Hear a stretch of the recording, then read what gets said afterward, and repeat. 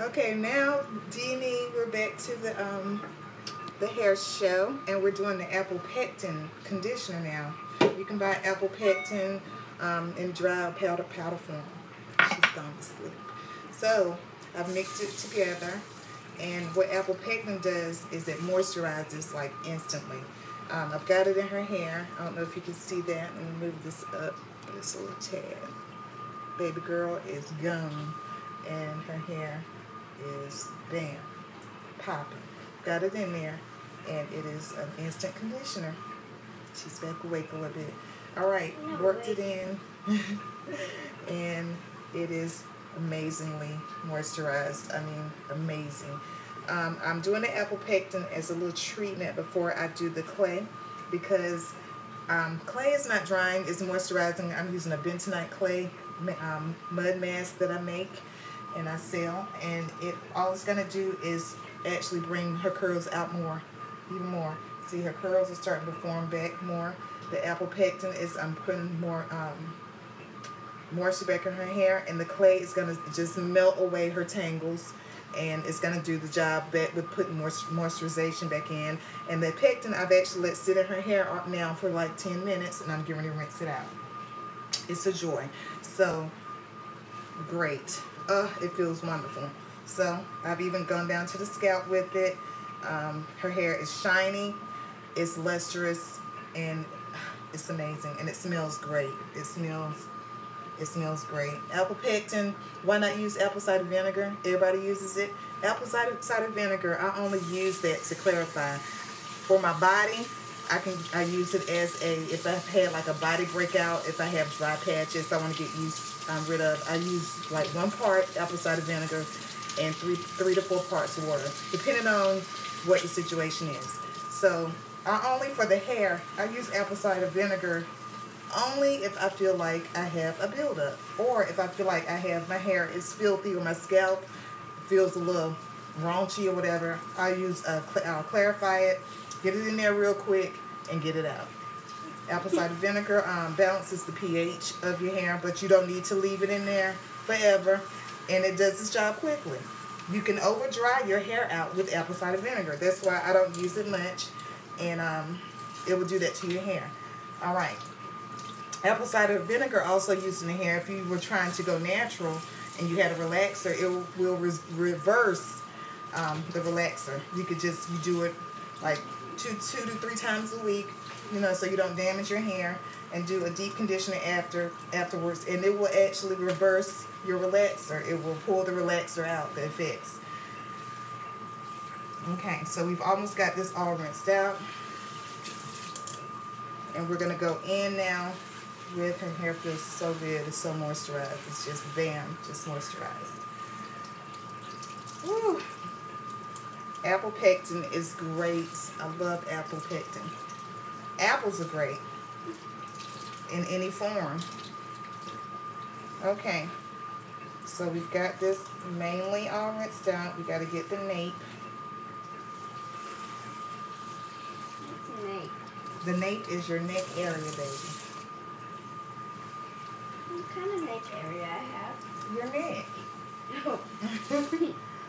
Okay, now we're going to go in. I've recycled, and here's my clay mask. Okay, so with the clay mask, I'm going to start with her ends. I'm going to start out at the ends. And with clay, you make sure that hair is drenched, okay? Make sure it's drenched, especially if you have tangles. All right? And when I come back,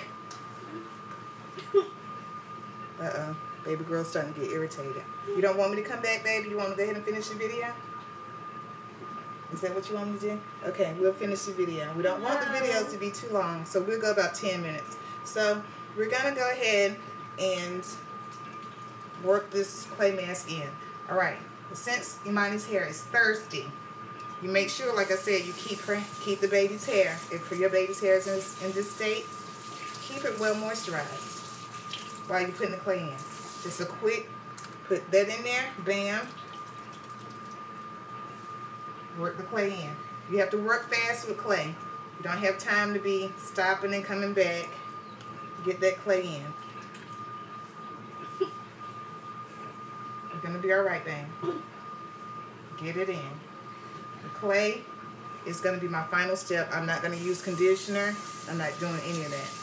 Okay? That's it. The clay is the wash and the conditioner. And after the clay we're done? After the clay, we're going to do a... Dryer? No, baby. After the clay, we're going to do our... what is my oil called? We're going to do an oil wash, or oil rinse. And that'll be it. Then we're going to go under the dryer? No, you're not going under the dryer. You're doing everything air dry today. Everything air dry. Okay? So, we're going to get this clay in. And she's having a fit because I'm pulling a little bit. And she's a little tender-headed. So, we are concentrating on getting this clay in, baby. And once it gets fully from the freezer on the monkey on the bars. Okay, so let's try not to talk about that kind of stuff on our show. Because this is the what show? Hair product show. The D&E show. Dun, dun, dun. The D&E show. So remember, you put this clay in, you're keeping that hair moisturized with the water. Alright? So I'm getting it in on the outer parts first, okay? And on the ends. We're working on over these next few months, we're going to bring our baby's hair back to life. You're going to see a change in Imani's hair. It's going to go from dry and beautiful to moisturized and plump and juicy and beautiful. Okay? Now, while we're working, I'm going to talk about what's going on with my hair right now. Right now, I have my henna treatment in. I have a henna and conditioner treatment going on. Henna? Not henna. A henna and conditioner treatment going on. Henna. I'm saying henna, Imani. And just be quiet, honey. A henna treatment. So, with my henna treatment, I have the conditioner I have is an all-natural homemade conditioner and henna. Mahandi. You can get it from mahandi.com. I use the African henna, and I use just a tiny bit of conditioner with it. I don't like the reason why I mix it with conditioner. Some people like, I don't want all of the red dye. I mean, it's going to leave some, but I'm using it as a strengthening conditioner on my hair. Monty? Yes, baby. I want to sleep over with Aunt Connie today. Okay, you can have a sleepover with Aunt Connie if she says it's okay. Okay, I can't say yes and then she's like, I got too much to do. Okay, she has to say yes. All right, you understand that? Yes. We can call Aunt Connie today, okay? We'll call Aunt Connie today. Okay, so as you can see, I'm working it in. And as I'm working it in, it is melting the tangles away. This clay is amazing. Okay, bentonite clay. And I have added some essential oils to it.